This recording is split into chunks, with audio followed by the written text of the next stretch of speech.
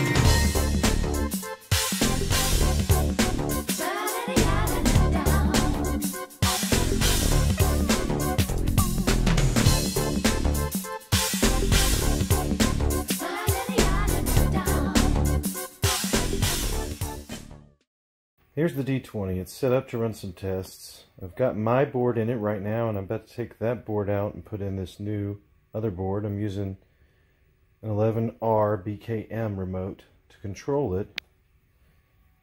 And then we're going to get in the back here and remove the board I have in here right now for deflection and swap it. So let's get set up and do that. You notice that fan noise, it's coming from this 41 HD, just a noisy card with that fan in it. Let's get it set up for the removal of this board. What I'm going to do is I'm going to remove this plate, and you notice there's screws in it. They're Phillips head screws. There's 4 in this one and 2 in our board. They don't actually come out of it. They're built into the panel, and so you don't have to worry about them coming out of your board when you remove them. But that's an easy way to give you a little bit more room in here. And then you're simply going to pull on this like it's a card for any type of video card example or something. And there's one connection we're worried about, and that's our yoke connection right here. But you can go ahead and pull the full card out to get to that if it's easier, like that. And then there's a point in the back here where it's connected also to just hold that cable in place. So this is my board that came with this monitor. Let's try the new board. And here is our new board. We'll plug in our yoke connection. We can secure the cable.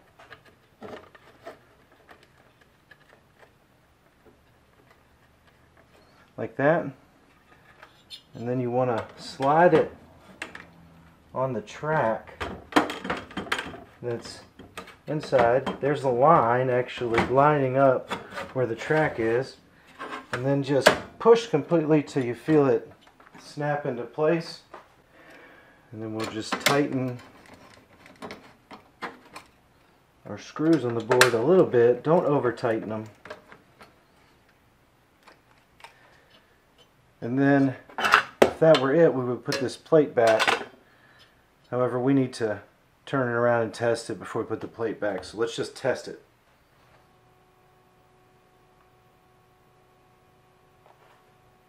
Initializing on our white pattern. And everything seems to be good. Ooh. Let's turn the brightness down just a little bit. Now what I'm going to do is I'm going to let this run for a little while. Alright, it's been about 5 minutes and it's starting to do this thing again. See how it's getting all wacky? And it's about to do the horizontal collapse.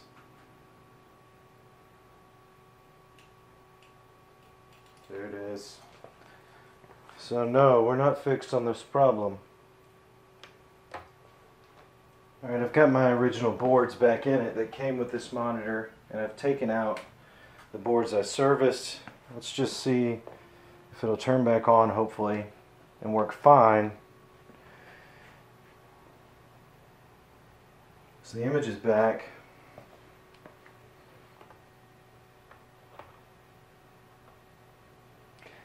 I'm going to let it run for another 5-10 minutes and see if it does anything, but I think the problem still is persisting in that board. More than likely I need to go back and inspect, and possibly there's a cold solder joint somewhere. Some other component has gone bad. Well, it looks like my boards are holding good, so unfortunately that means the customer's boards still aren't working. We need to get in there and try to troubleshoot those boards some more before we give up on them. This is an example of some of the things I'll be looking for. Pins on the ICs. Some of them look like they may, get warmed up a little bit. And there could be a short in there. There's also a couple of other ICs to check out. These over here.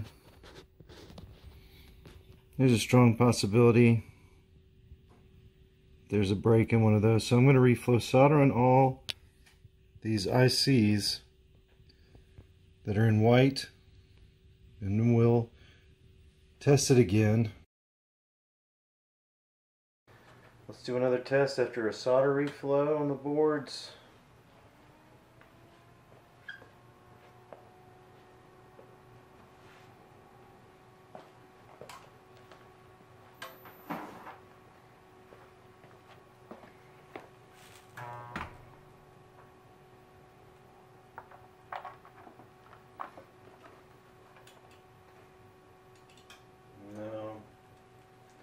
Still, now it's just collapsing and overloading immediately.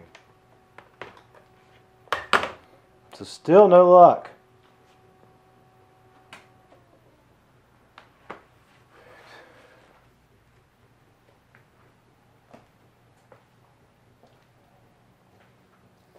Hey, that's where our repair sits right now. And I still have the board right here.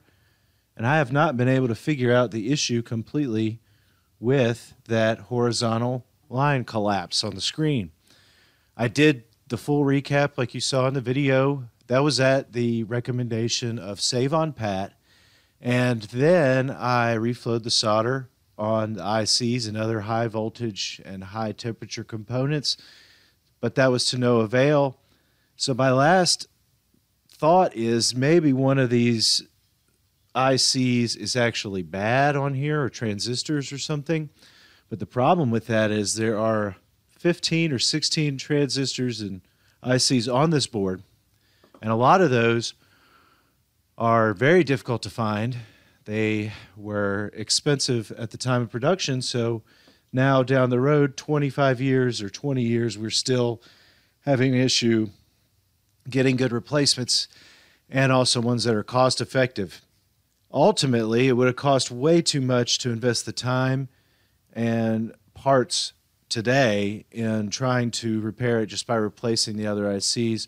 And even pulling them to test would have taken hours because each IC has another IC stacked behind it. So you'd have to desolder an entire block of parts to get to, just say like this IC with my finger on it. You'd have to desolder a lot of parts just to be able to access it to test it.